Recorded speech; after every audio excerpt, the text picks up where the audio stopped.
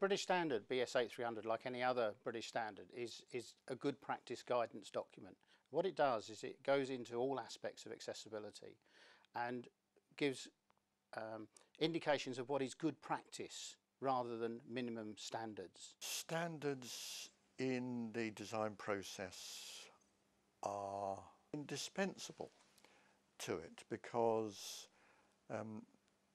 any designer will have opinions, any professional will have opinions about what they do, and the end user of a building is somebody who's way downstream from the early design process. We have had access standards in this country, in the UK for 40, almost 50 years now.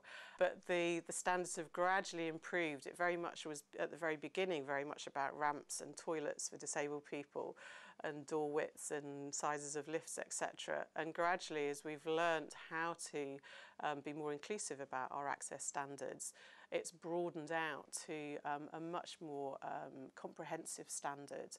Inescapably, you must have standards to work to, because in the end you're using other people's money to build a building that may be there for 100 years. Why would you afford to get it wrong? Of course, standards are how you get it right. I think standards are important for everyone. First of all, they give clear framework for web developers. And secondly, from a user experience, if the website is developed to good accessibility and usability standards, it's a win-win for everyone.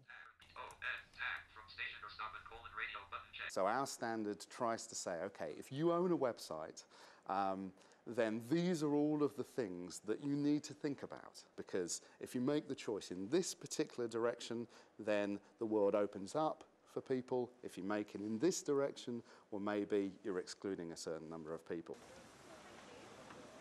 Standards in transport are really important for wheelchair users, so that you know that, for example, whichever taxi comes to the door when you've phoned, that you're going to be able to get your chair in safely and that there'll be space for you inside.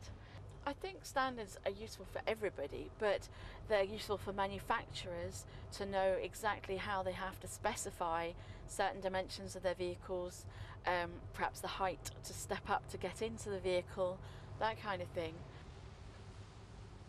We feel it's important to have standards right the way across the board.